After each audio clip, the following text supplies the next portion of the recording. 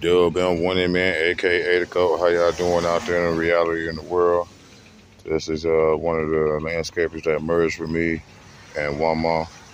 He got him a riding lawnmower and I got him a trailer, all for $100 because he was at the right place at the right time.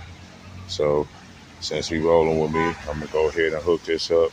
We already put it back together, so we're about to gas it up and everything and see what it does. And this is what I do: wire trailers and stuff like that, hook them up. So even riding mowers, I really don't be having time to work on riding lawnmowers.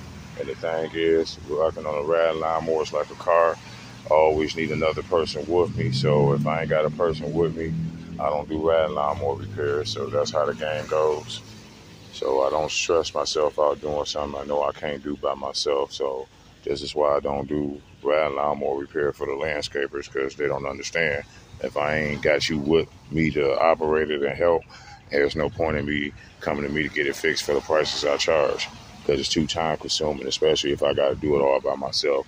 So this is why I just only do repairs for those who help me out and get jobs done to keep my customers happy and satisfied, so I can do repairs. So that's part of the game. If you got time to wait on me to do your repair, you can help me do a few jobs in return, so I still make some money. You got customers satisfied, you can go make some money. So that's how it's about. Peace out. Everybody have a great day. And like I say, you know, stuff like this will always be there. So just like wood small inch repairs, I'll be there too. Couldn't beat this. $100.